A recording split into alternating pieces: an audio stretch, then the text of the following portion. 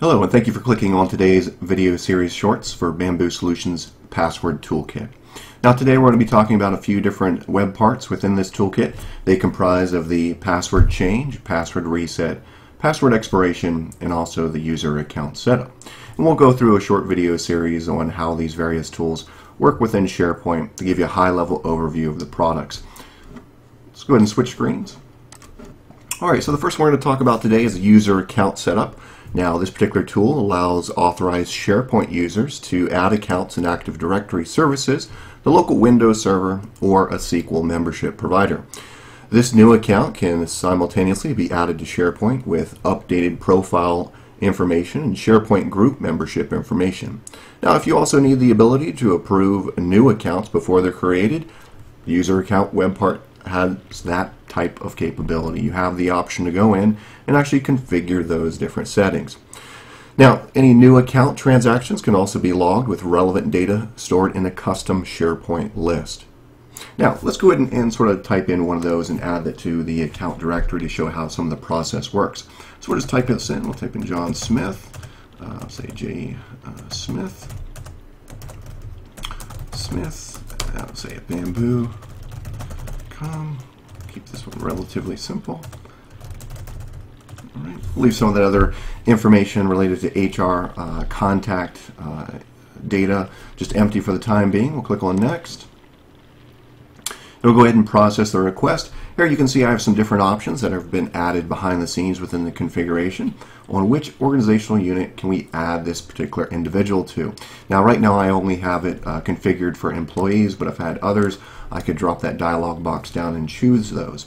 In addition, if we wanted to add this particular individual to specific SharePoint groups, we could add them at this time as well. And then finally we just click on the Create User, and that would go ahead and add them to the user profile. Now let's go ahead and click on Edit real quick so we can take a look at some of the configuration processes that you as a user can configure within the tool. Okay, so here's the user account setup web part. As you can see, we're going to start off with the different security settings. These are going to allow us to define who is going to have access to the user account setup web part. Now, the display settings simply provides you a brief description here to define what the intent and purpose of the user account setup web part is to be utilized for.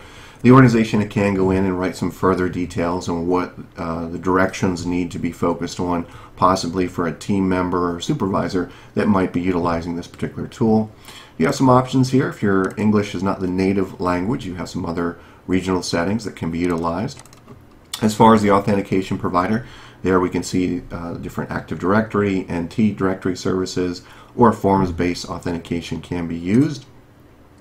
The bottom of the screen, you're going to see some different administrative account options on the requester account, whether you want to allow the web part to be imported, some Active Directory information, and then finally some other Active Directory new account settings. These are more common here at the bottom of the screen that you would see within Active Directory, as simply we're passing through some of the utilities and features in Active Directory to a SharePoint GUI interface that allows the users to be a little bit more streamline with their process and adding users in. Here again, the whole point to this particular tool is not to involve IT and burden them with adding accounts. And once we get into the other web parts, password change, reset, and expiration, here again, it's a self-maintenance type of tool set to be utilized within a SharePoint package. Moving forward, underneath the Active Directory Services section, since we've got that one configured, you can see here the different fields that are going to be used behind the scenes. Again, these are the ones that we used behind initially to set up the actual web part as far as the name, contact information. Now you can add different fields here. These can be pulled over from different attributes within Active Directory. If we wanted to specify different OUs, here again we can do that within Active Directory. And then at the bottom of the screen, if we want to specify those other SharePoint groups, we can also do that. We saw those initially when I ran through the test scenario just a moment ago.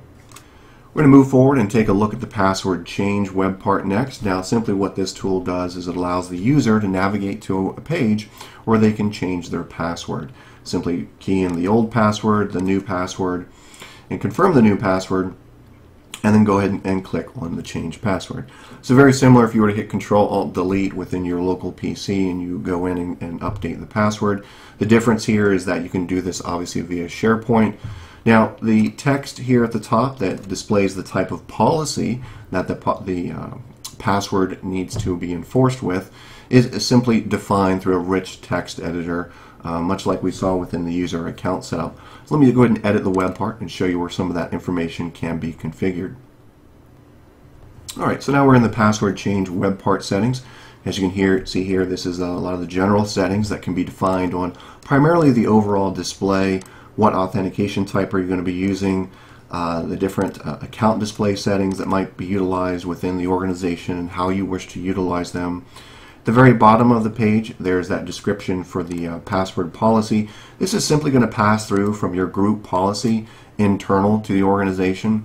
What we've got defined here is how the solution is published out of the box from Bamboo Solutions. So you want to go in here and change this text to define, okay, well, our organization uses 8 characters as opposed to 6, and we only require 1 numeric key column. So, those types of changes you will need to go in and make because if you were to utilize the existing ones, they may not follow the same format with what's being used. The look and feel, here again, if you want to modify the CSS, you can go in and do so. The language settings, once again, all of the web parts within Bamboo Solutions are going to offer different regional settings that can be utilized. All right, moving forward from the password change, we're going to go ahead and touch on the password reset. Again, another package that is part of the password toolkit. Now, this one's going to be a little bit different. The password reset is obviously defined for the intent and purpose if a user has forgotten their password. Well, the trick is how do they get to a SharePoint page? They can't sign in because they don't have their password or they forgot what it is. So how do they get to this page? Well, this is where the password reset would be set up on an anonymous page. Okay, so anyone within the organization that would have the address of where the password reset would reside, that user would be able to access that page. There wouldn't be a sign-on for them. They'd simply come to the page that you see before you. Now the password reset here, you have a couple different options. Right now I've set it up as an email option where you'd punch in your username, your email address, and then hit submit. Now the difference here is I am currently signed in, so there is actually a CAPTCHA illustration that would come up and the user would have to key that in and click on submit for the anonymous page, but since I'm currently logged in, I'm not seeing that. The other option, as opposed to using email to reset the web part, is actually utilize 3 security questions. And let me show you where you can set that up. Let me edit the web part. Alright, so we're now editing the web part. Over here on the right we can see just off to the section there is the ability to use security questions or use the email address. And currently I'm using an email address for this particular method of the password reset. And if I were to change that and I come down a little bit further on some of the configuration aspects of the tool, we can see there's the security question 1, 2, and 3. Now the way these work is that the security questions will be the standard across the organization for, what is my favorite color, or what is my maiden name, some of those type questions that the organization would then come up with. Now the answers would be saved in the individual's AD. There'd be a custom field, typically an attribute field, that would be customized for each individual within the organization, and it would point back to the answer for question 1, 2, and 3. So that's primarily the only difference between the password reset, is that number 1, it needs to be on an anonymous page, and you have the ability to use security questions, or you can use an email address to reset the password. Alright, let's move on to the last web part here as part of the package, which is the password expiration. Primarily the intent and purpose here is to notify the users on a SharePoint page, possibly a My Site type of page, that their password is going to expire in so many days. Now there's a couple different ways that you can set this up. Number 1, we can set the grace period to be so many days before this number shows up. I currently have my grace period set as 60 days, so anything that falls underneath that 60 days, I'm going to get the message that's on the screen before us. Now clearly that might be well too far in advance. Maybe 10 days is more appropriate. I would just need to go in and change that. In addition, I have a hyperlink here that would route me over to a different page within my SharePoint environment that would allow me to update or change the password to recycle it for a new password policy. So those are basically the two primary options that we can utilize this tool for. Let's go ahead and edit the web part and take a look at some of the more details within what it can perform. Okay, so once again, this is just pulling back directly from Active Directory. Just as in summary, we're simply pulling the Active Directory features and tool set into SharePoint to simply pass through those type of features and commands. Okay, so here we have the different SharePoint settings. These are going to be different SharePoint groups to exclude if you wanted to specify those. Here would be where we need to define the redirect page, and then there's where we define the grace period for the number of days.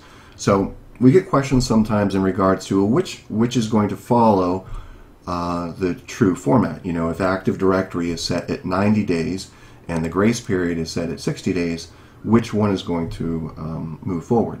Well, all the grace period is doing is just informing the user from a standard point that your password is going to need to be reset in so many days. But the group policy within Active Directory is the one that the organization follows, and all the other systems and servers are going to follow within the organization.